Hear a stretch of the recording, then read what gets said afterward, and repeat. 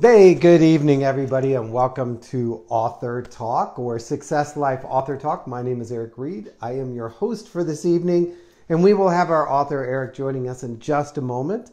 So, Author Talk came about as a result of so many of my fellow coaches and trainers and mind thinkers and transformers have been writing books and getting together and creating such great content. And I love to read. I mean, I feel like I read all the time, every day. I'm probably like consuming something. I thought it'd be so great if I could get to know the authors, get to read their books, and then get them in a space where I can sit down with them one-on-one and like really talk to them about their book and be in like ask the questions that I want to ask of the authors. And so I started reaching out to some friends and fellow coaches and trainers and like, what have you got? What are you writing? What are you talking about? And read what they got. And there's Eric right there. He's checking in. So tonight we're going to go into Eric's book. Loved the book. First, let me give you the title and all of that. Let me sell you something. Achieve success by closing more sales and building long-lasting relationships. And as you can see, I've done my usual note-taking chaos. So one of the things that I do when I read a book, and I'm going to sort of give you this as my hint, and you can adopt it, decide on it, decide if you like it, is I will, at the end of a book, go to the back pages, because every author leaves you like 4 or 5 blank pages in the back, and I'll write all my notes in there, like page 37, this idea, page 27, this idea, and I'll just write down the big highlights or the things that I highlighted, because often I can remember the book that I found it in, but what I can't remember is like the page or the number, and so I love to be able to pull the book off the shelf, really quickly flip to the back page and be like, oh yeah, that thought was on this page. So, and then often I'll read a book more than once, the really good ones. And so I'll like make sure that I date it so that the first time through, this was what stuck out to me. The third time through, this is what stuck out to me. So I want to encourage you, just don't read a book, but learn from it, consume it, devour it. Even if it's a fantasy fiction, go ahead. There's got to be something you can learn to it, and make notes in the back. Make it a working resource for you to develop your skills, your talents, and your abilities around, because so many authors pour so much of their life experience in. We should be like utilizing these. So all of these little tabs and notes and this recording will go in the back of this book, and that way when I'm thinking about business and I'm thinking about sales and I'm thinking about B2B, I've got a resource manual right at my hands. So if you haven't bought the book, buy the book. I'm going to go ahead and get our guest in the room. He should be queued up and ready. Let me just do the little thing that we do. There he is. Oh, Eric, for some reason it's not letting me add you. Go ahead and say hello one more time. Try and connect. I'm not seeing it. Good morning, Linda. Or good afternoon. Yeah, you see I'm in success coaching mode from this morning. So let me try one more time, Eric. Yeah, I'm not seeing you able to log in yet. So make sure you're on your phone. Make sure your phone is turned this way. Make sure you're in a strong camera mode. Make sure you're watching live on the Facebook feed. Let me double click and go over here. I'm down here fiddling. Just buy it. I like it. Boris is like your official publisher. Boris is, yeah, you're not there yet, Eric. Something's going on with your camera. Did you allow or provide, or make sure you're not in private mode, and make sure that your camera is actually allowed on Facebook. Maybe go out and come all the way back in. We'll talk a little bit about the book because we get to wait for you to click in. But I am not seeing where it's allowing me to invite you. Now I can invite your friend Boris. And he can talk about the book if you need. So what was interesting about the book, when I got the book, when I first began in life, my mother always kept saying, you're such a salesman. You're a salesman. You need to go into sales. You need to be a sales guy. You're a sales guy. Be a sales guy. Do the sales guy thing. And I was always like running away from that because it was sort of like, I don't want to stand at Best Buy in a smock and be a salesman. Excuse me.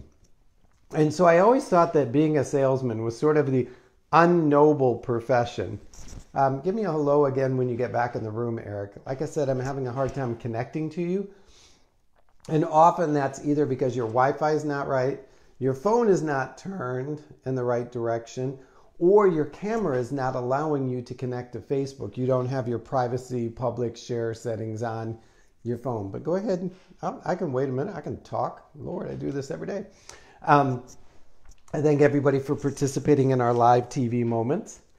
Anyhow, so my mother had said, you be in sales. You should be in sales. You'd be great in sales. Go into sales. And I did everything I could to avoid being in sales. I went and got an undergraduate degree in biochemistry. I mean, how much further away from sales could that be? Then I went and got a master's degree in family counseling and social work and all of that. And so I kept saying sales is a bad thing. Sales is a bad thing. Run from sales. I'm sorry, I swallowed something funny in my throat. And so it wasn't until later that I began to understand that everybody is in sales. I mean, my kids are in sales when it's pizza night and they want to get brownies and Coke as well. You know, I'm in sales mode with my spouse when I want to go off and do an adventure, spend some money, recreate something. We're always in a sales type mode. We're always trying to influence other people into a decision based on the knowledge and evidence and facts that we have at hand that we believe will benefit them in some way. And so what I love about the way Eric approached his book, and there we go, Eric. I don't know what you did different, but now we're working. What I love about the way Eric approached his book is he brought the nobility. He brought the nobility of sales back there.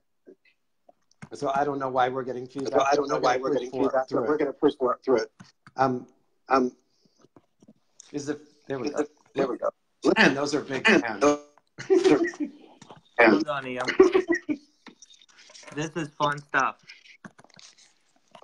Now, if it was a copier, you would have it fixed by now. Probably. Can you hear me? I can hear you fine. Can you hear me fine? You hear me? Awesome. Yes. Thank you. Cool. We killed the feedback. I didn't realize I had to do this over the phone. I'm on my computer logged in, and I guess I couldn't do this over the phone. So I had to hook up my Smooth mobile and all that stuff. So let me just do this because, Eric, I got to give him a little crap because, he's a Marine. So the instruction manual that I sent you that said, please only use your phone because it doesn't work on a laptop. I missed those instructions. So the guy that calls you and says the copier's not working and you say, did you remember to pull out the safety, no print cartridge slip of paper or whatever. So anyhow, diving into the book. First, I always butcher your name. And it wasn't until a couple days ago that I actually realized that your first name, Eric, isn't really your first name. I thought, oh my God, if I tried to do his real name, I would totally butcher both pieces. So save me the embarrassment and the humiliation. Give us both names so everybody gets it right and they don't have to trust me.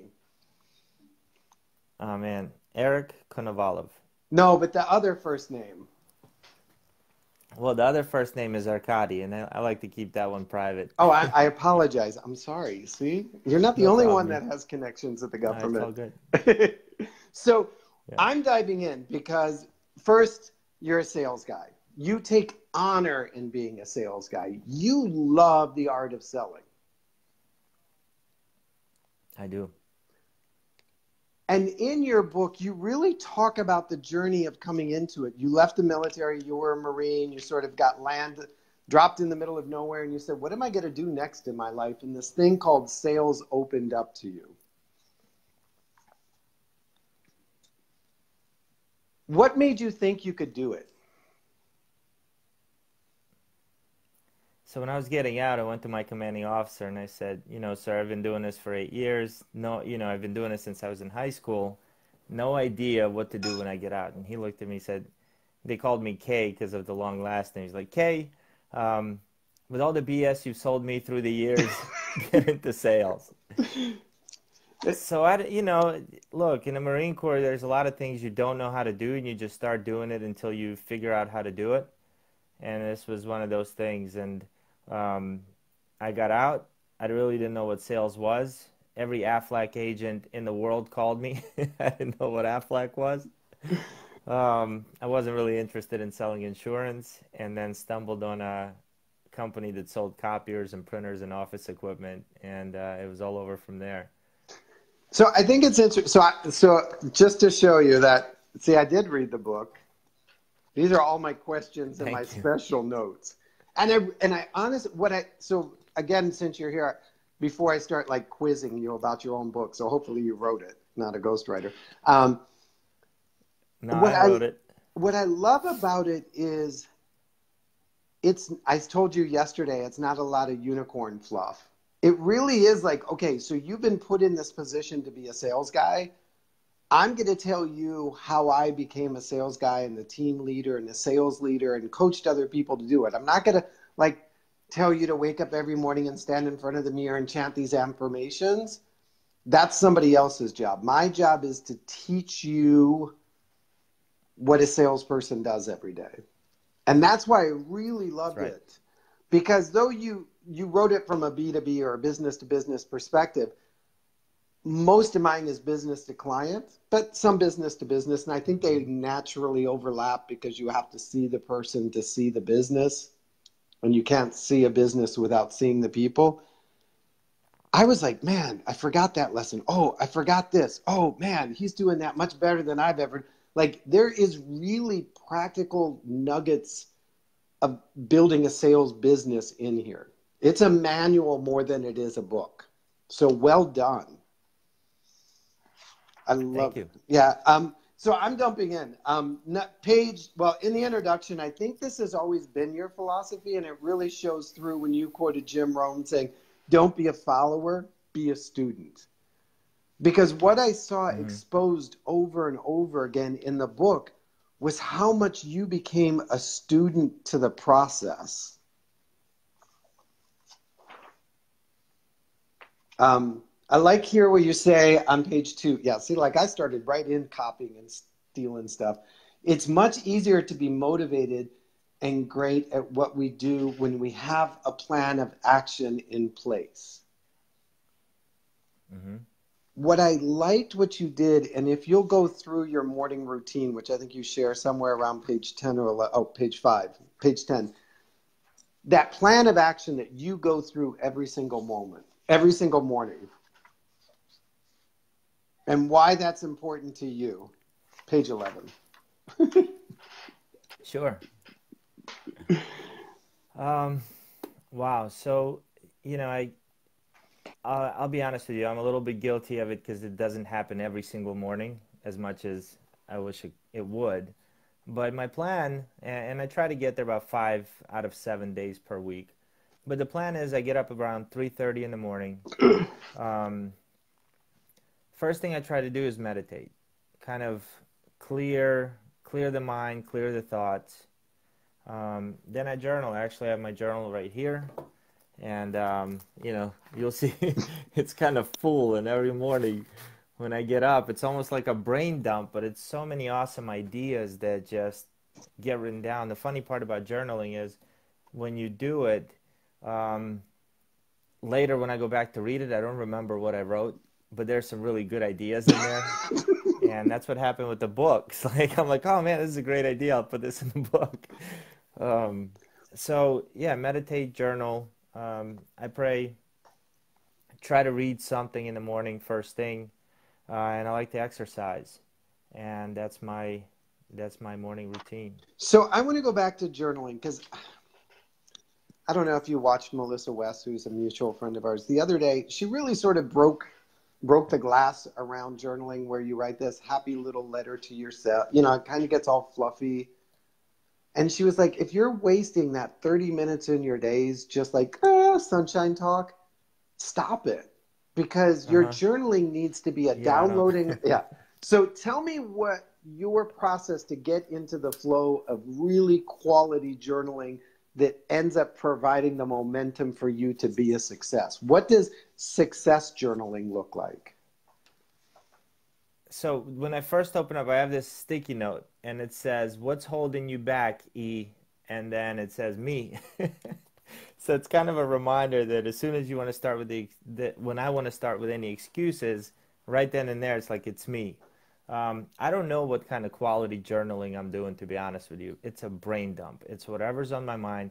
As a matter of fact, the way I got into journaling is I hired a coach. And she said, you got to journal. And I'm like, well, what's journaling? You know, this was like 3 years ago. I'm like, what's, I've never journaled before. She's just like, just sit down and start writing. And my very first entry was, what do I write? Well, I can write about what am I thinking about, what's going right, what's going well. And later it became really good. And now in the mornings I can have um, rampage of appreciation sometimes. You know, when you wake up, if you how do we become joyful, right? We can wake up and be angry because of something that happened yesterday, or if that's the case, how do we change our mood really quick? And the best way to do that is to think of everything in your life that's good. So what if you take the first 2 minutes, 3 minutes, and just write out everything you love about your life? I love my kids. I love my family. I'm grateful for my job. I'm grateful for my boss. I love this friend, and just list them out. I love this person because this is what they do to me. And by the time you're done in 2 minutes, my whole mood just changes. So that's why it's important. That's why when people see me in the gym at 4:35 in the morning, they're like, "How are you awake?" Like I've been awake, and I kind of got myself into that mood. And the reason why that's in the book is because in sales, look, we're all human beings. We're all dealing with so much crap in our life. But in sales, especially when we're showing up and we have to add value to somebody, if we're not in peak state, most likely we're not going to attract the right people. And so that to me, that's what journaling has to do with this book, is because it gets me in the right state of mind to handle the rest of the day. And I'm a lover of journaling, and often I'll start with a question, or I'll just flip open a book or something that I'm reading, and I'll just like drop my finger in the middle of it.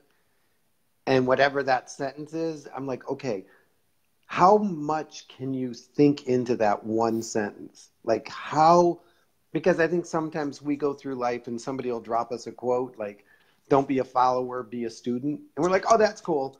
But like, okay, what does it mean to be a student? What does a student look like? How does a student show up? How am I showing up? And I can like, for 3 hours write on that kind of stuff. So I love journaling. If you're Yeah. not a journaler and you're wondering what journaling looks like, hey, reach out to either one of us. We'll give you prompts, we'll give you coaching. But I think you're right, in sales, especially, we need to get centered so that when we walk into that client, they see us as balanced and in position to be of service, which I think is what I love. So I'm jumping around in your book, but I like when you say focusing on helping organizations by aligning by aligning your products and services with their objectives in mind, guarantees success. Hmm. And I think there's a couple other places you bring that message home over and over again about you may not be the solution for every person. You're not. How do you quench or silence that fear of, if I don't make this sale today, if I don't hit my numbers, if I don't get my number of calls, my number of leads, my number of convert, like if my numbers don't line up, I'm out of here, so I got to sell something, otherwise I'm done. How do you balance that with being I who mean, you are? I think that may have been my mindset, or maybe I've just always been too stupid to realize that if I don't hit my numbers, I'm gone. And in the beginning, that was kind of like, I got to make a sale, I got to make a sale. But I've made some wrong sales. Like I've sold people stuff that they hated after, and I couldn't sell them something else down the road. And that was I went from that mindset of it's all about me to making a sale. And then I heard Zig Ziglar say, if you can help enough other people achieve what they want, you'll definitely achieve what you want. And I try to live by that. So if I'm in a selling environment, if it's not the right fit, it's not the right fit. I'll tell the person it's not the right fit. And what I've found, and I've done that a few times in my career, and what I found is people really appreciate that. They get attracted to your honesty. A lot of times they have a referral for you because you're that guy that said, "Look, I'm honestly, this isn't for you. Go with my competitor." And you can always come back with, holding your head high as the guy that said, "Last time my product wasn't for you, but now I have the right product." And they'll listen to you. So it can be about us. Like in sales, if we can shift the focus from me to you, the client, I think it'll go a lot further than just, hey, buy my product, buy my product. So, and I want to go. But while you guys are here, buy my book, buy my book. Yeah, it's a really good book, by the way. Thanks, man. So we're going to go through your process because I think it's about chapter 6 or so. You start to really ask the question, like, show me your process. Show me your process. Like, show me the process. And if you don't have a process in place, you're not a salesperson. Which you sort of allude to when you say just because you make more calls doesn't mean you'll be successful at scheduling an appointment with your prospective client. I realize that even a blind squirrel will find an acorn one day. And I laughed because I come from a sales background. I've been in that lead generation mentality of like, make your 60 calls every day and track your numbers. And you know that after our 30 calls, you'll be able to do this next appointment, like that whole matrix kind of mentality. And I was all about the numbers guy. But what I began to realize was that there were points that even though I was setting the appointment, I wasn't getting the sale. I wasn't going to the next level. And I think that's where I want you to really talk about that process where the call, and I tell my clients all the time, you're not on the phone to sell them something, so don't think of it as a cold call or, online sales. You're on the call to do what? To gather info and understand. I mean, picture being a doctor, right? I tell this to every single salesperson I meet or train or coach.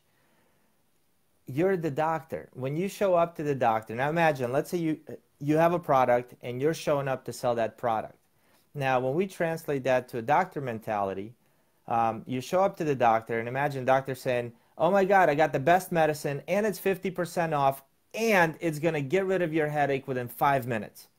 And you look at the doctor and you're like, Doc, I got a knee pain, right? What does the doctor do? First, they have you fill out, 75 different forms to really understand what brought you in today, right? Hey, where are you? What's hurting? Circle the smiley face on a scale of 0 to 15 of how angry or in pain you are. This is coming from somebody else. Go ahead. Yeah, and then you go and you wait, you go into the room, and then the doctor comes in, and they want to know about your history. Tell me, does your family have high blood pressure? Are you allergic to any medications? What was your experience before this? What's your lifestyle like? They completely examine you before they start really examining you physically. Then they take blood work to really understand what's cooking, and then they make a recommendation. We have to be just like that in the sales world. So the first appointment really, obviously there's ways to get the first meeting, and that's through cold calling, networking, emails, whatever. I mean, it's in the book. There's a lot of different ways you can get the meeting. But once you get that meeting, your job is not to sell anything because you don't know what their needs are. You have no idea if there's any pain points. So our job is to either uncover a pain point or a pleasure destination that they want to get to. Okay, catch that, you guys. So your job when meeting first to first with a client or prospective client is what? Discover the pain point or determine the pleasure destination. Like, we can't recognize for example, plane. I got it in my head. Go ahead. Go. Yeah, there might not be a pain point, right? Like, I have a car right now that I absolutely love. Love my car that I drive. But I drove a friend of mine's Tesla. And guess what? Now I love the Tesla. It doesn't mean I don't love my car. Like, there's no pain point in my car. But I'm researching Teslas, right? And I'm getting my mind like, okay, next one might be a Tesla for me. So it's either, like, if there isn't, hey, I'm hurting and I want to get away from this, and there isn't, hey, I'd love to, grow my business to the next level or whatever it is, that you sell. If it's real estate, I know there's a few real estate agents that are watching this. If it's, hey, I'm in a condo now, we're about to have twins, and I'd like to get a bigger house, right now there's no pain point, but there's going to be a pleasure point. Then you start looking, and the questions could be, okay, well, what kind of home life are you going to expect? How many bedrooms? Are you planning to have a playroom for the kids? What about guests? Are you going to have a nanny, right? So you start asking all these types of questions. I've never been a real estate agent before, but that's probably what I would do if I was one. You can be one. You've already passed like 90% of the test. I actually had my license before. That wasn't for me. Well, but I think what there's 4 more steps, I think, in your process. And then what I love about the way you take the book is you actually like, okay, so when I'm in this meeting, this is my objective. This is my strategy. This is where I know that the meeting has been successful. So during that first meeting, getting the appointment, you may not even be talking to the decision maker because you're walking around like, okay, you're in charge of IT, you're in charge of production, you're in charge of HR. Like, tell me all of the things that make your day miserable or what would make your day wonderful so I can go back and then begin, using the doctor analogy, send this stuff out for some lab work to see what's going on and if there's anything that we can do to treat the condition. And then after you and there's a whole process in that first meeting, Eric. In the book, it's exactly the types of questions that we ask, right? So today questions, kind of like, tell me about where you are right now. Tomorrow questions, where would you like to be? Stop sign questions, what's stopping you from being where you'd like to be? Magic wand questions is, if I gave you a magic wand, money was no issue whatsoever, and you can wave it and create anything you want in your environment, what would you create? And then the payout questions are, hey, if you were able to create that, what would that mean to you? And the reason why it's designed that way is because, look, we're human beings. We buy based on emotion. I mean, I think everybody knows that people buy emotionally, they justify it logically. So when I'm discovering what their pleasure point is or what their pain point is, I want to tie that to some kind of an emotion. Like in what we sell, if I can help you increase your bottom line profits by reducing your expenses in these areas that you didn't even manage before, what would that mean to you on your next review with the boss? And by the way, if we can measure it quarterly, right? Because that's what they want. They want to get promoted. They want to do something great for the company. They don't care about the copier. Nobody wakes up in the morning and says, hey, I want to buy a copier. No, they want to stop paper jams, or they want to print out a very nice, crisp paper. Nobody wants to, well, actually, homes are an emotional thing because I think it's a status symbol. So people want to buy a home in a certain neighborhood and certain size. To some, that's important. So I guess we got to understand our clients' wants and needs, but there's always an emotion attached to it. What I love, and so again, you guys, if you're like, well, I don't sell copiers or I don't sell, office furniture, this doesn't apply. When you go back and you look at, I believe it's chapter 7, and those questions are laid out. And that's what I loved when I was reading those. I'm like, oh my gosh, I could use that as a coach when I'm asking prospective coaching clients. I could use that as a speaker, a trainer, somebody involved in this soft science, so to speak, because they really do have the same objective. It may not look like a paper jam, but they've got a jam in their personnel. They've got a jam in their team dynamics. They've got a jam in their business flow. And if I sit down and I call them the gap questions and are willing to stand in the gap and say, okay, you're here. What would it look like if we went here? Like, what is the missing piece? I loved those questions and I tore them up and I was like, man, I'm stealing these questions because you do them in a really nice, they really, so in my business, I'll often say, you got to know your scripts. And people are like, I don't do scripts. That's not me. I'm like, fool, you need to know where you're going. Every football player gets on the field and knows the entire game. Now they adapt the game based on the plays and the systems and what's going on, but they got to know what the next play is before they go out onto the field or they're going to get slaughtered. That's all scripts are. And so I love the way in the book you sort of gave us some principles of scripts or some ideas of scripts or strategies like, look, if you just go in and ask these things, you'll be 10 miles ahead of the next guy because he's just going in and winging it and flinging it. And I can tell that you didn't just steal them out of a book, that you lived and learned them. I did. Every word. every word the hard way, he says. Yeah. So I'm jumping around to my question tabs. Feel free to stop me. So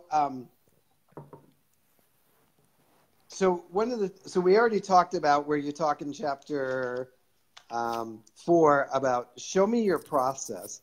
I want to. So are you good? You're good. Yeah. You're probably getting a lot of feedback. I apologize. So your No, I process, turned it up.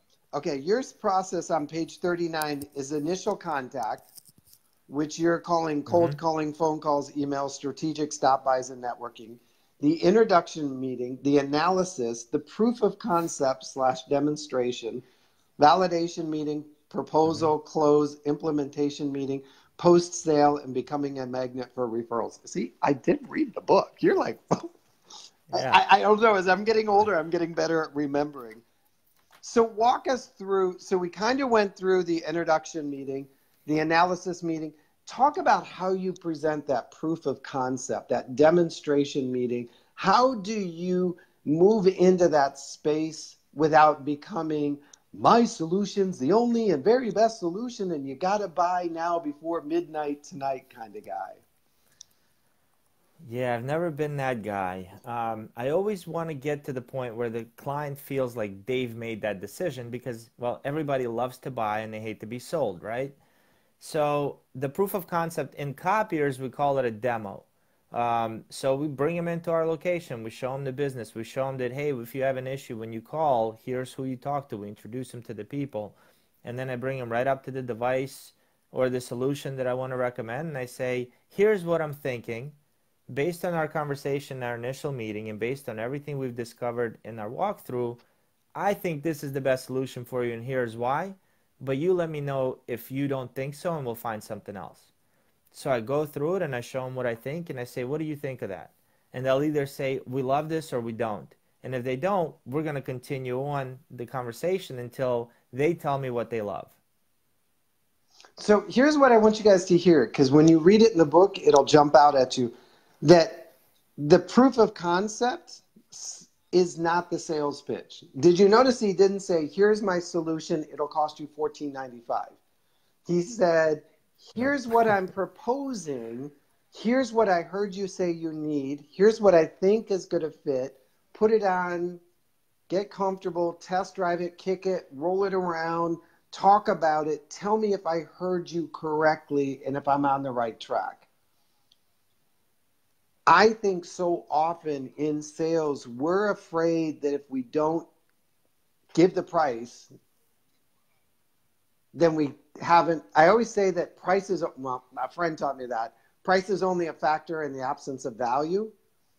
And so we tend to lead with price because we don't know our value. We haven't done, as you said, the proof of concept, the validation piece of the sales pitch. We've just said, well, if we can get them to like the price, then they'll like the concept. I have this rule that until the client tells me and agrees on the solution, I don't give them price.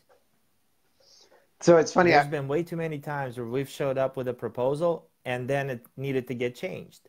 Well, I don't like this. I don't like that. Can you change this? Can you add this? Take away this? And you've already played your cards. They already know what it costs with or without some things that they want. So now they expect your price to either go down or go up.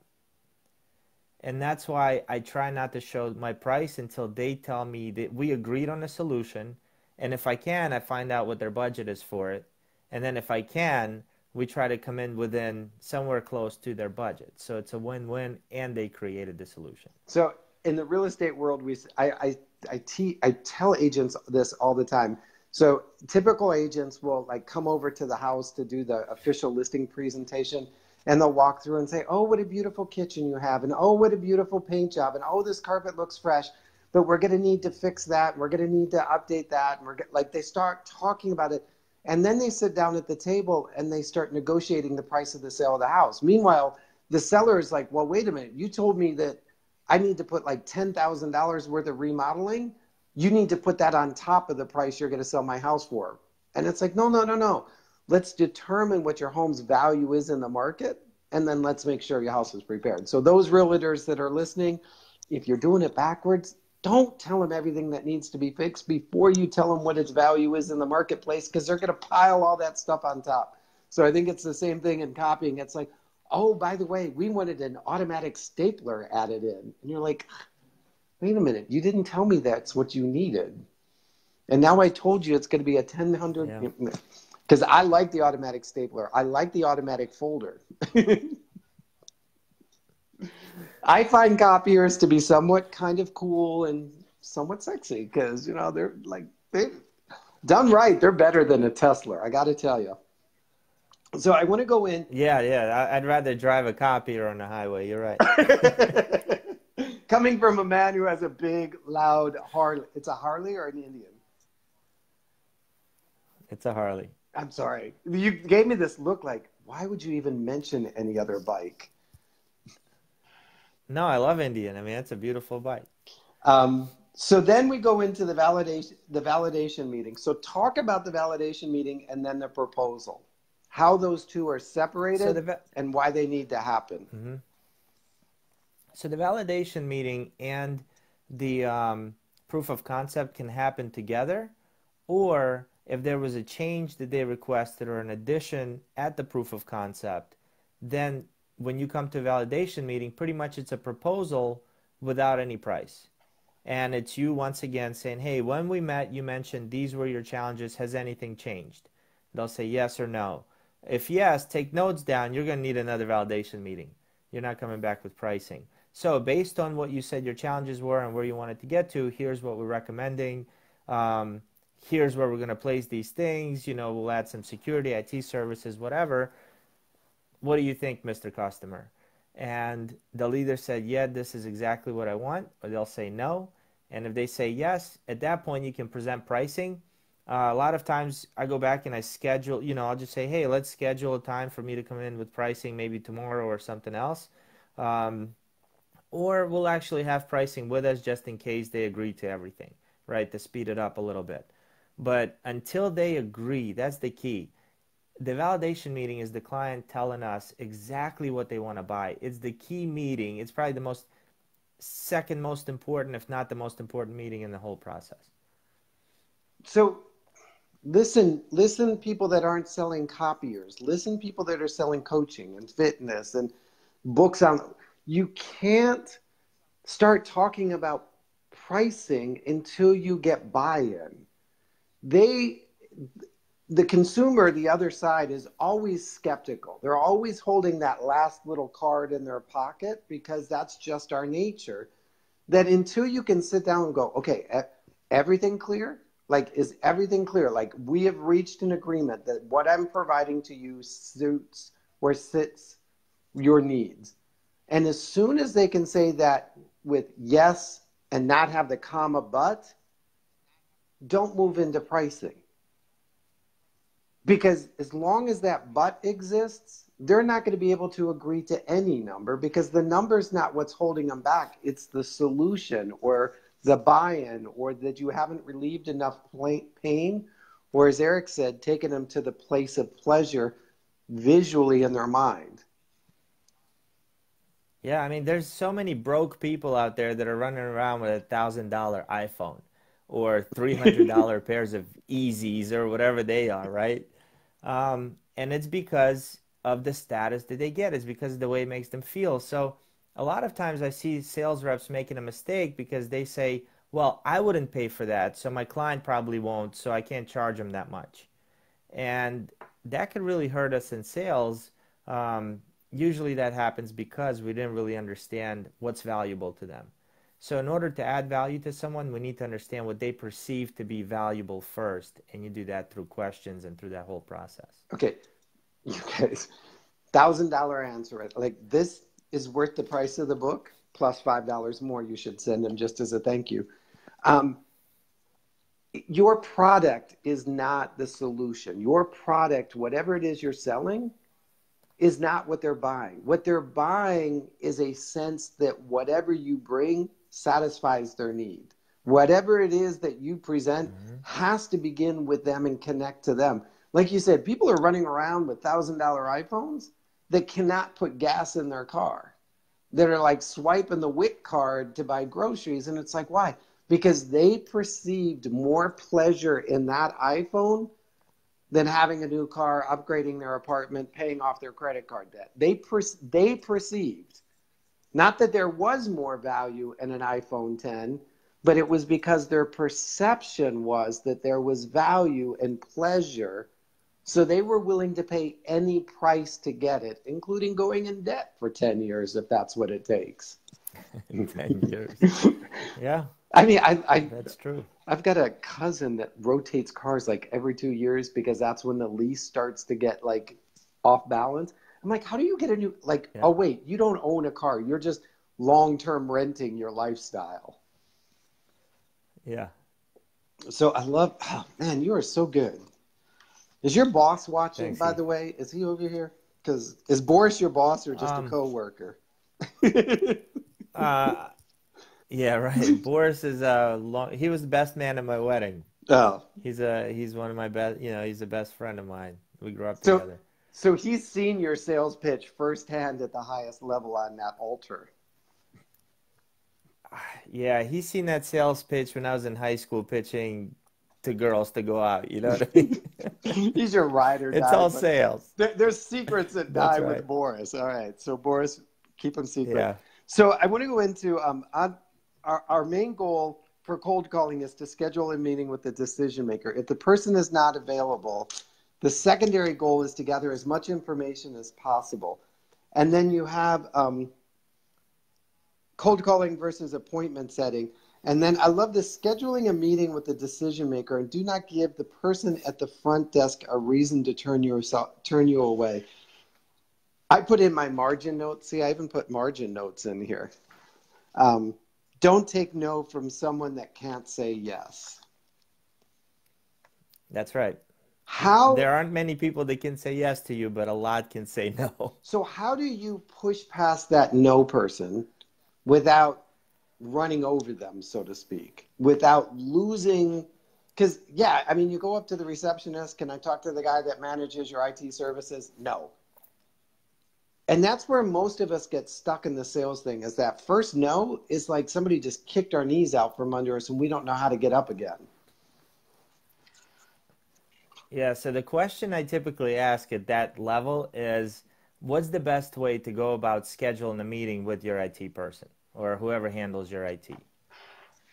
And that's not a yes or no question. They can't say no to that question. What is the best way to schedule a meeting with the decision maker as it To relates to go about, to go about scheduling a meeting with the yeah. decision maker who would handle this?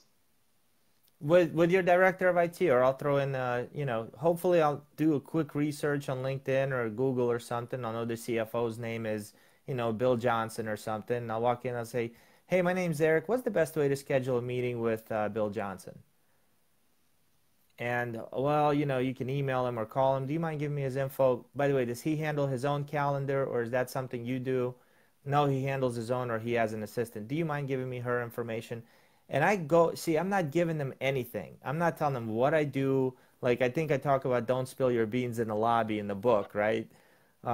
Because as soon as you walk in, you say, hey, this is Eric, and I'm with, DCA Imaging Systems. By the way, the best company to buy your office equipment from. I'm with DCA Imaging Systems, and we help organizations with their copier, printers, IT services, blah, blah, blah, blah, blah. They're like, oh, yeah, we're not interested in that. But if I say, what's the best way to schedule a meeting with Bill Johnson? She can't say she's not interested in that. She might get in trouble for it, one, right? Or he, whoever's at the gatekeeper, as you hopefully I'm call using them. the right pronouns. I got hit. Yeah, the gatekeeper. There you go. So yeah, that's, we got to be really strategic about the questions we ask, and don't ask the question that you can get a no to. So, and you guys, just so you know, flash in the book again, a lot of what he just said is he actually wrote down in the book. But I loved when I read that because it was like, oh my gosh, don't spill your beans in the lobby. Don't rush the sale, as we've heard. Like, what is the best way of getting in touch with the person that managed your HR document services? I think is another example you give in the book. Because Yeah. me not being in your industry never realized that HR has a whole different level of document servers and securities and ITs and all of this stuff. And if I went to the front lobby and I said to the lady standing there between 11 and 2, because it changes because she only works half days because she's got kids at home, and the other one comes, hey, how can I, I'd like to talk to you about your copier server. She's like, I don't need to deal with you. I've got enough problems and I get paid by the hour. And right now, nobody's asked me to find a copier, guys. So you're at the wrong place at the wrong time in front of the wrong person. That's right. And that person there is being told what to do all day long. So the second they get a chance to say no to somebody, they will. Yeah. Because remember, and I don't mean this disrespectfully, but that's not their job description is to research HR security document systems. If it was, they'd be off on Yeah. a special project researching HR document security systems. But what their job is to provide information about the company. And so standing there saying, what is the best way for me to get in touch with your HR team or your HR director? Do they manage their own calendar? Do they have an assistant? Is there anything unusual about their schedule in the next couple of weeks? Because I'd really like to get on it. I now walk away with a And name, this a is number, where, and a connection. Sorry. yeah. And this is where being a student really pays off because if you can, like I tell my reps, I don't care if you take a whole Monday or Friday afternoon and spend 5 hours on just researching, you're going to get way more bang for your buck than running into a building, not knowing where you're going, knocking on 20 doors, and, hopefully throwing spaghetti on the wall, hoping something will stick. So if we have an opportunity, like the VP of HR, Director of HR, you can easily find them for any organization. Just look up the company on LinkedIn, search the title that you're looking for, and they'll pop up. Or Google VP of HR for ABC company, and their name will pop up with a link to their LinkedIn, right? That's not a secret. However, the student aspect comes in where we understand what regulations are coming out now that affect the people in HR. What challenges are they dealing with as it pertains to paperwork? How are they onboarding people? Like when somebody shows up, are they handing them a packet of 35 different pages to fill out where 17 of those are redundant with last name, first name? And can we automate that? Because I know that after the candidate wrote it out, now they has to go to somebody in HR who they're paying a salary to, and that person now has to retype that information into their HR system. So if I know these are real challenges with HR, my call to that VP of HR would sound something like, hey, I was hoping to get on your calendar for about 15 minutes. I have some ideas that can really free up your staff's time and help you stay compliant with the new regulations that are out. Are you available next Wednesday for us to chat? And you're so good. I bet you get a gold circle award this year. Because as you Well, I talk give about it to myself, so thanks. oh, sorry. I saw the whiteboard you bought, so take that as your prize. Well, and on Yeah, page I 120, love that thing. I bet. On page 121, you say, what problem are you solving? Why would they buy it from me? Sales is more about listening and understanding than it is about speaking and making yourself look good. It's never about the seller, and it's always about the buyer. What I loved about that example that you brought in with the HR director is you said, okay, let me show up, one, knowing who they are, what their struggles are, what some of their strategies are in the average day. Not going to know their whole job, but at least let them know that I'm coming with some level of understanding of who they are and bring something of service along the way, understanding that there's a new document, a new law compliance. There's something that's going on that one of our products or services could help facilitate them in doing their job better and at a higher level. And that's where I often will tell Yeah. people in sales, you're not cold calling, you're seeking appointments to provide an opportunity to be of service. Like there are John Maxwell team members that are watching this right now. I see you guys. And John here's Wayne's like over I there. charge 15. Yeah, John Wayne, that's my buddy, man. That's my Paraguay buddy. Love that guy. So we have access to this leadership board game that nobody else does. It's such a unique thing that we have as John Maxwell coaches who have invested in that leadership game. So when I met some people who were VPs of HR or directors of HR, I typically say, hey, I got the most unique, fun tool in the market that helps you develop leaders in your organization. Do you have 15 minutes for me to come in and show it to you? That's it. I show up with the game 10 minutes early and I set it up. And I stack the deck. So I put the really good cards on top and then I get them to roll the die and pick the card. I say, can you imagine having this conversation? What would it be like if somebody in your department, like you're probably thinking of someone who can use this game right now. Who is that person? What department are they in? What would happen if they were asked this question? And then their brains are turning, right? So now they're like, oh my God, we need this. And that's an easy sell. So, and again, if whatever you're doing in your business that you're trying to grow it, the price conversation has got to leave your thinking. You have got to stop basing everything on what should I charge. And you've been on those calls where somebody's like, well, what should I charge for my coaching? And they get the most vague and unknown answer. And they get frustrated and hang up. And it's like, well, that's the dumbest question. And when I say dumb, I mean that with somewhat of a kind heart. It's like, well, what is the value that you're bringing? Because if I'm standing on the edge of a cliff and the gravel is falling out from underneath my feet, and you're the only guy within 100 miles that has a rope, price is not going to be my biggest issue. My biggest issue is how fast can you get here and tie it to the tree and throw it to me and save my butt? And then I'm willing to pay you whatever I need. When you go into these meetings, and we need to clarify that you don't sell the $200 home Office Depot refill it yourself kind of printer. You're talking opportunities that net sales are an average sale day for you or a good sale. Like, that just hit my little sweet spot. I mean, just thinking back this year, a couple of good sales were, really good ones were $500,000, $800,000. So an average sale in our industry is about $8,000. So if you're not selling copiers, but you would like to make $8,000 with a call, or $50,000 or $100,000. And I know in the book you mentioned, was it a university, or it was a university you captured, wasn't it? A contract for a university? Yep. That one sounded big. That was like in my previous life. That sounded like $1 million deal. Hopefully that was a good one. Hopefully you got residuals on that for life. But if you want to make that 100,000, no, unfortunately, when you leave, it's gone. I would have been attempting no leave. But if you're like 8,000, I want a $100,000 contract. It's still the same thing. It's just that you're shifting out the product, but the process to getting it done is the exact same thing. Again, with the book, you guys, again, I'll show the title. Let Me Sell You Something. It's available on Amazon. And by the way, it's so. Thanks, Eric. The title came from let me sell you something instead of let me tell you something, because as I discussed in the book, selling isn't telling.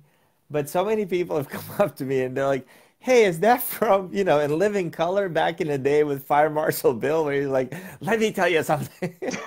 I didn't know that. Like, and I didn't have him in mind when I came up with that. Well, and it's funny because the guy on the cover reminds me of the millionaire real estate agent that's in New York for some reason. But what I honestly, and, I don't get residuals off this. I do off the copy sales that will happen as a result of this. But it's a really practical step-by-step analysis of understanding the sales process. And that's what I really like about this. I mean, I can transfer what you teach in sales into B2B, B2C, coaching clients, speaking engagements, whatever it is, because you really say, okay, I'm gonna bring you inside the copy world, but if you're bright enough to read the book, you can scratch out the word copy and put in contract or speaking or Amway or makeup or whatever it is you're trying to sell and get your Johnny Hustle on and create a change in your life. None of this is proprietary to what you do every day, but what it is a great example of how you do it so well every day. Yeah, thank you. Now, you currently lead a team of salespeople? Yep.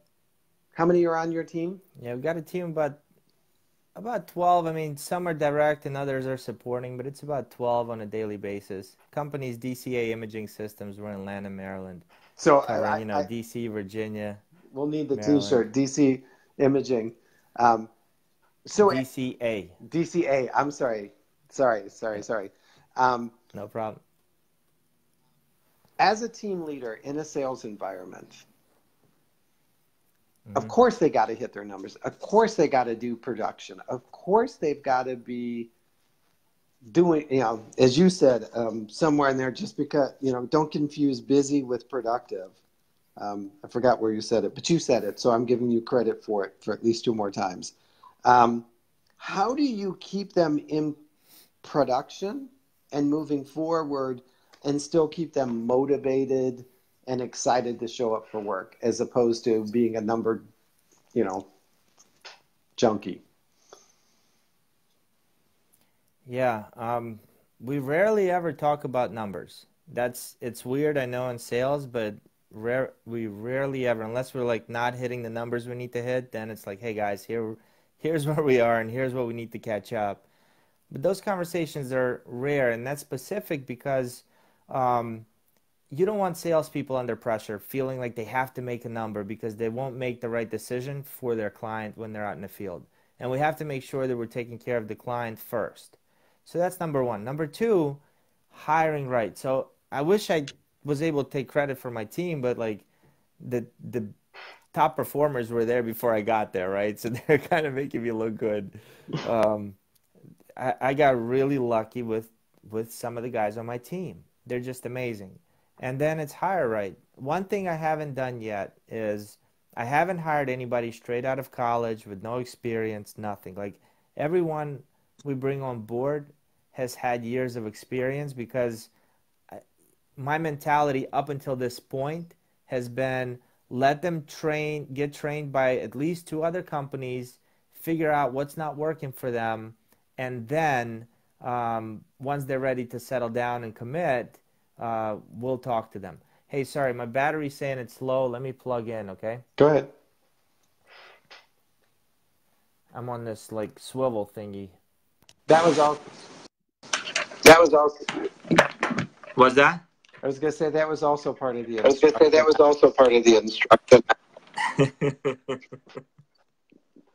Let's see if this will work.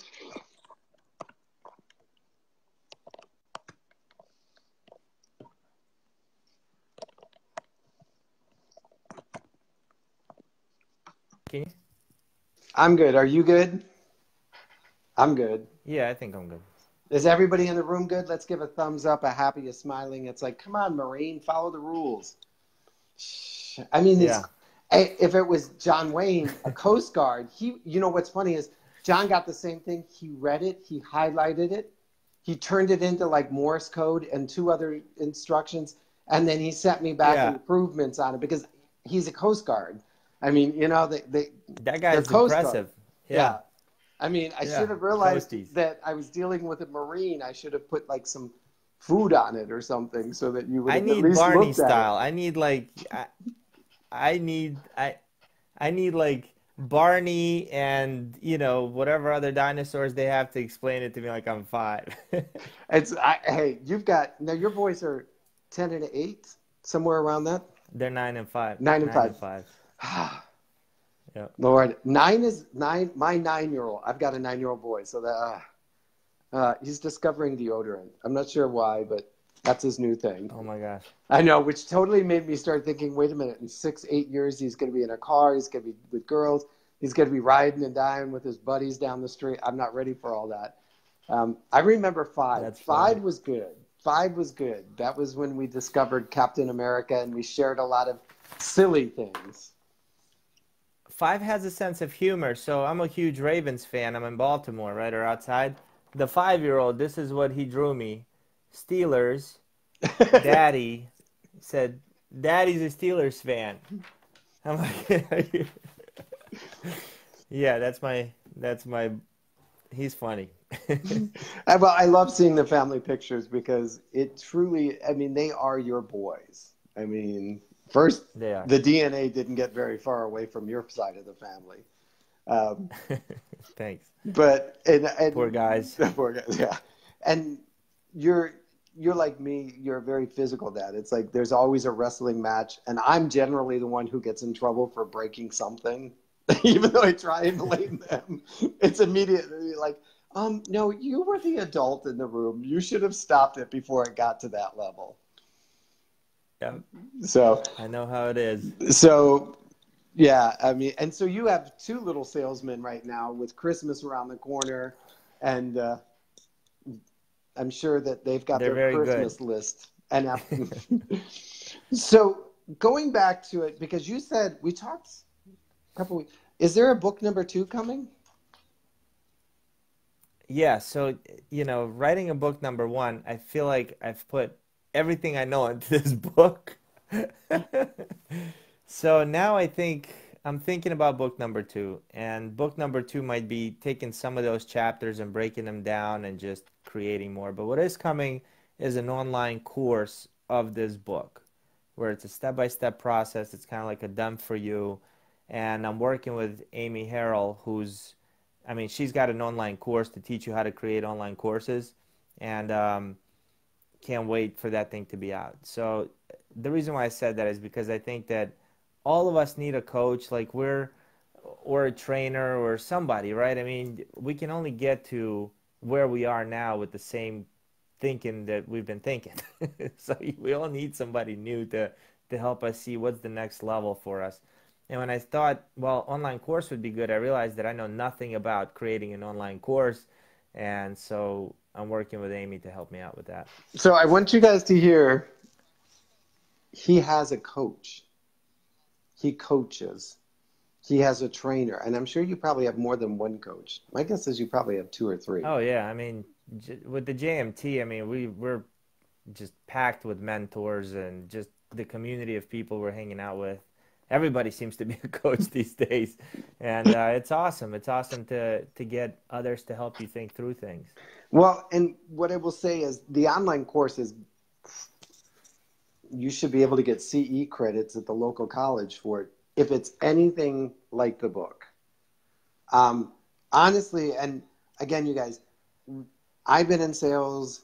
I've been around sales. I've been a high producing realtor. I've led teams. My last team was the number one team in Georgia, number three in the country, number three in the world.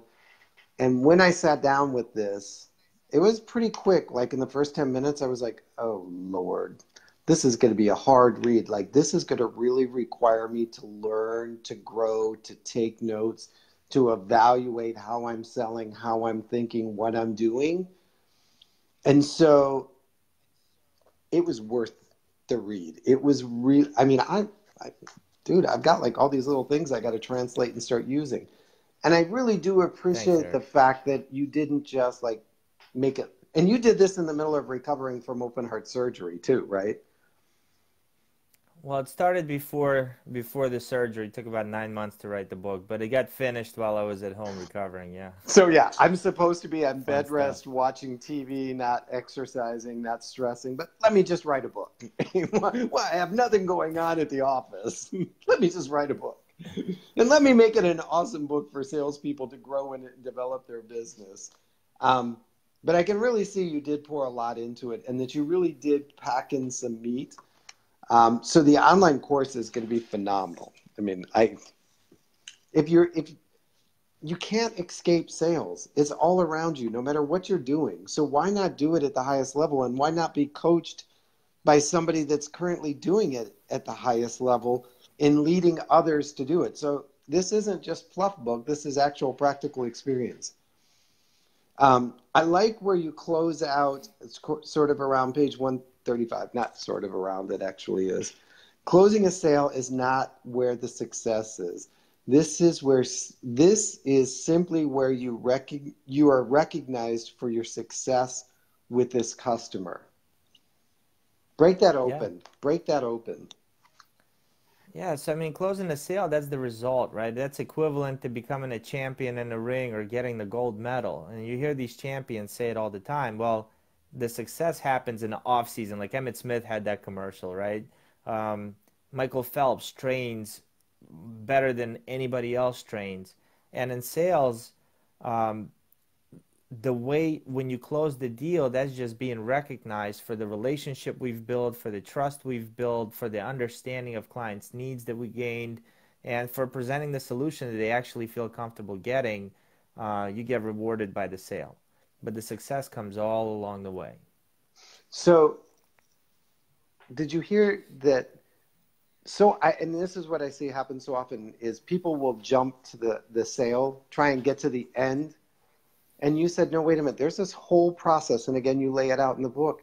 There's this whole process that if you walk through strategically with intentionality and sincerity, the sale is going to be inevitable. The close is going to be inevitable. You're going to get paid, maybe not directly by them, but somewhere down the line, you'll cash in on it. So don't be looking down towards the sale. Don't be like, okay, if I hit that, then that gives me my fourth number of the month, which means I'm going to be on target. I'm going to hit my quarterly goals. I'm going to get the free trip to the Bahamas. How do I close this sale? Until you've done the other 6, 7 process steps that are required to earn. And I always say it's earning the right to the sale, to the close. You have to earn that position to be able to say, as I say in one of my scripts, if you feel comfortable and confident, let's go ahead and sign here and get this started for you. That's really good. Yeah. And it's like, I reaffirm that you're comfortable and confident in what I said and who we are and the relationship we're going to build. So I just need you to sign here so we can get this started. But I'm not allowed to ask that question until I've given them comfort and confidence, trust and solutions, till I've fully listened. And that's right. I know, people are going to think I just like your book. You so do a great job in laying out how to achieve that. So I know your boys. So I'm going to show you how bad of a dad I was. So I knew we were going to be doing this. So I ordered pizza and it was delivered while we were here. The kids are like doing their own pizza thing in the other room. So like, see, I'm killer dad. I was like, look, I got to cover my bases and make sure dinner's taken care of tonight. So as we close out, Nice. What do you want us to take away? What is it like you want the message to be that defines tonight? The message at the end of the day is if you're in any kind of sales or if you want somebody to buy from you, if you can, you got to answer the question, why would they buy this product? And if you're not able to answer it, why would they buy this product or why would they buy this service? If you're not able to answer it, it's too premature to give a proposal and to start talking money, because those are the times where you submit a proposal and it just kind of stalls, nobody, and then you wonder what happened. And at the end of the day, if a sale isn't happening, we have to take accountability. If there's areas in our life that aren't working the way we want them to work, it's us, it's nobody else. So that's the bad part is it's us and not anybody else. And as human beings, we always look for something to blame. But the great part is that it's us and nobody else, and we can change whatever we're doing at the drop of a dime. So in sales, I see a lot of people blaming everybody else. Well, I didn't get the sale because I didn't have the right brochure, or the price is too high, or these people didn't give me the proposal in time. Like, there's so many excuses. And I heard John Maxwell say, he said, it's way easier to go from failure to success than excuses to success. Oh. So that's probably the biggest takeaway today is if you're making excuses, recognize them and just call it a failure and start heading to success. I like that because, and so often in sales, you're right. The price isn't right. The market isn't right. This isn't like everything, like I'm good. It's everything around me that was wrong. And it's like, no, because you know what? Somebody else will probably walk in the door 10 minutes after you, and because they followed Eric's strategy, will close the deal with nothing more than the right strategy and right approach. Yeah. So many people in the same company, same marketplace, live in the same city, make about the same amount of money. Well, no, probably one makes a lot more than the other, but one's killing it in sales and the other one is, not doing very well. And the one that's not doing very well usually is blaming everybody else. And the one that's doing very well is usually saying, hey, I'm responsible for my own fate. And I think that goes back to, as you had said in the beginning, I guess we could say, don't be a follower, be a student. Study what you're doing. Don't be a follower, be a student. Study what Yeah. you're doing. Study what the other guys are doing. Get a coach in there and get them to help you study and see what's going on. Because as you become a student and you go from undergraduate to graduate to master's to PhD to double PhD, life gets easier and your income goes up. And, you know, it's funny. I'm sure you often have the same experience. When I go on a listing appointment or go to meet with a real estate client, it's like 2 seconds. Like, okay, yeah, we want to hire. And I see new agents like, how did you do that? And it's like, because I've studied it. I've practiced it. I know exactly how I can go from here to there and what the journey should feel like and how to bring them along. And I'm still refining it every day. And I'm sure with you, you walk in and it's like 1, 2, 3, we got the contract because you became a student. I wish. I mean, you know, I think what I know now is that it's not about 1, 2, 3, get the contract. It's about just be present and listen to your client. It might be 1, 2, 3, or it might be 1, 2, 3 years. But listen and don't rush it. Like, look, it's gonna come when it comes. There's some things we can do to help it come quicker, but you're not gonna be able to do it if you're forcing the client to do it. They're not gonna be happy at the end of the day with the decision that they made. And Amen. so it's all about the client. Yeah. So, one, thank you for your service with our military as a Marine. Tough job. Tough job. Thank you. Glad, but you know, would have been tougher if you had been a Coast Guard member. Just saying. So that was for Definitely. I mean, John is a tough guy. Yeah. Yeah, you guys are both awesome. I don't want people to think the only thing you do every day is sell copiers, printers, IT solutions, though you are the #1 company in the entire DC, Maryland area to provide those services to individuals, companies, and corporations. In the world. In the world, sorry. According to me. Okay, so you could actually like come to Georgia and find a solution for a company? Yeah. You need something? No. There's no borders here, man. I didn't. For some reason there. in my mind, I was thinking that, you know, I apologize. I'm an idiot. No, we're supposed to stay in this area, but if I have a friend in Georgia, we can come to Georgia. Or if you have Not a problem. or if the University yeah, of Georgia is looking for an entire campus-wide solution, you'll find a friend. There's nobody better than us to handle that for them. Yeah. But when you're not out selling copiers and fax machines, toners, IT solutions for HRs and others, you still speak, coach, and train. I do. And you're so go ahead, sir. I was going to say your ideal client or the venue that you are most comfortable in. So ideal client is now become a company that's got at least 3 to 12 salespeople. They're small. They want to get to the next level. They have at least $2 to $5 million in revenue annually. Those seem to be the guys I do pretty well with. Talking about their leadership team, their sales management team, and their salespeople. On a one-on-one basis, it's anybody that feels stuck. Like I've had people, a few of my clients, that reached out to me, reached out because they're like, look, I see you on Facebook at 5 a.m. posting. You got your ducks in line, and I don't know how to answer my emails. And I know exactly what they're talking about. I know what that feels like when you feel like you have your walls crashing down on you. And when we start working together, we just develop a quick routine. Like, what can we, delegate? Talk to me about what do you have going on in the morning? How can we develop a routine? Or, hey, I'm stuck at this weight. I want to lose weight. Or I'm not happy with my relationship.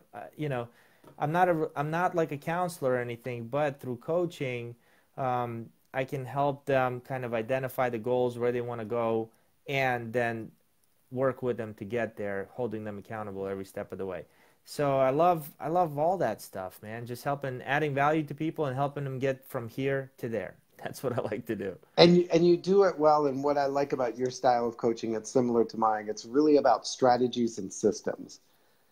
I I don't deny that you have feelings, but I can't do anything with that. It's kind of like the fog that surrounds us.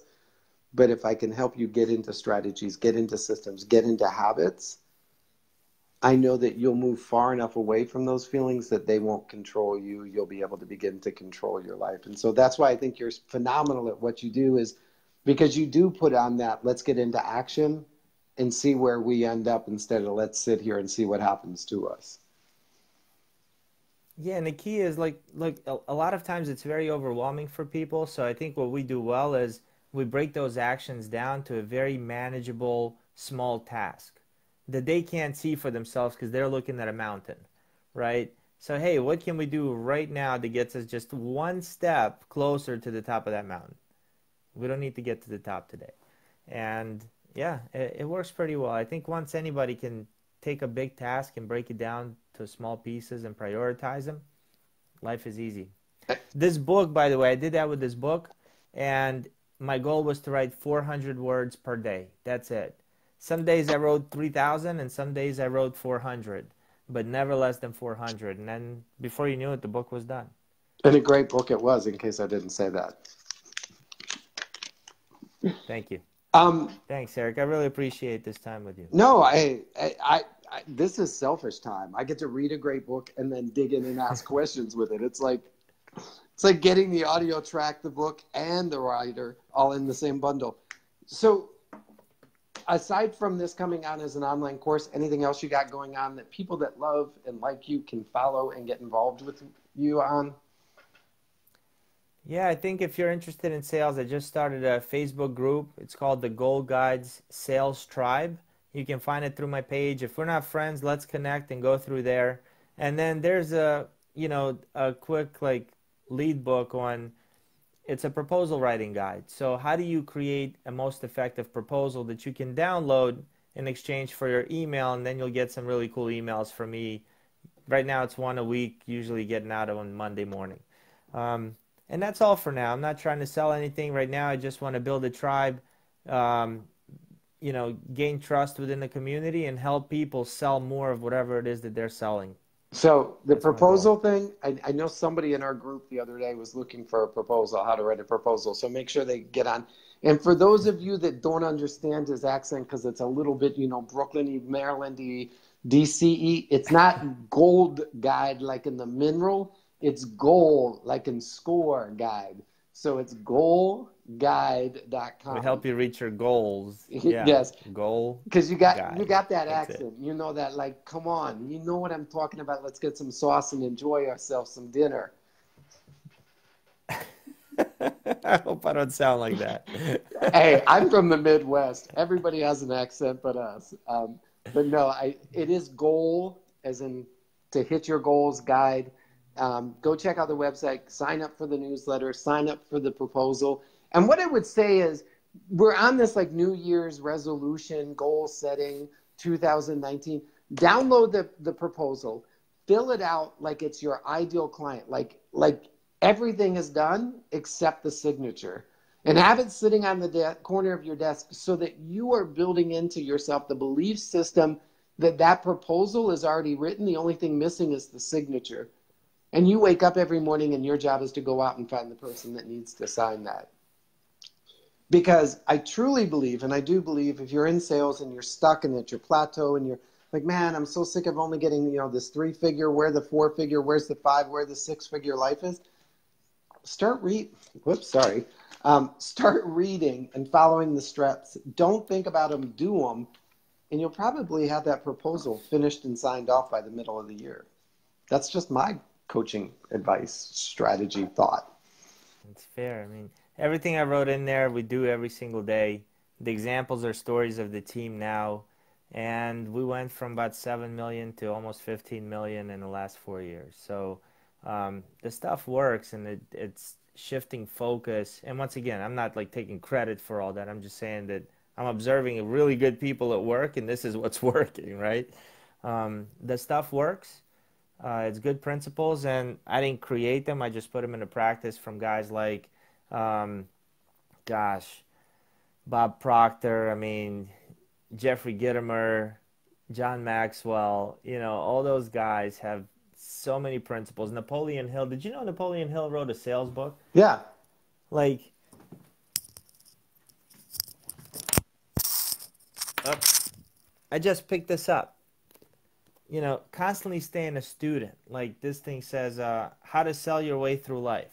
I mean, sounds interesting to me. If it's one thing I don't save money on is books. Like if anything looks good, somebody mentions a book, I go right on Amazon and I pick it up right away. I'll have to show you. I it's way over there and I won't reach it, but so I got a pen and I got it on. I think I got it on Amazon, but it was like $90, maybe 100. But you can scan using the pen. And so what I do now is when I finish a book, I'll scan all my highlighted parts, I print it out, and then I tuck it in the back of the book so that I have my... That's awesome. And so, yeah, and so you can scan it into a digital format solution, but I have to use a printer because I'm still old school. So like everything that I highlighted here, I'll take my little magic pen and I'll go back and scan it. And so what I do is I'll scan the chapter, and then I'll scan the quote, and I'll scan the page number. So when it's all printed out, I can be like, okay, chapter 3, he said this on page 21.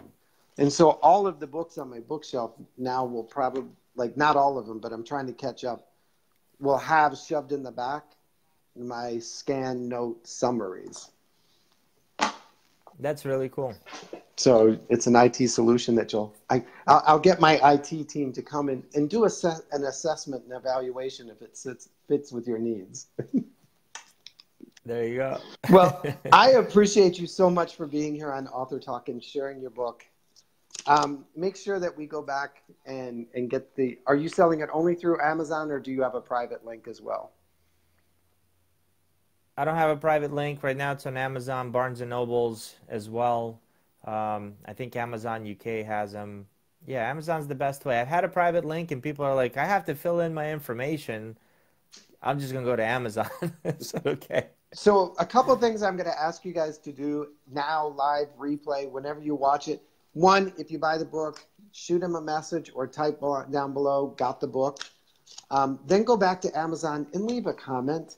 Amazon's algorithms and matrices rank books based on comments and feedback. Plus, it's important for the author who spent their heart attack recovery days writing a book to know that their book is actually reaching people. I've had experience with authors that I've worked with that not always does Amazon track and report the sales. You don't make a lot of money as an author, so the comments are worth their weight in gold.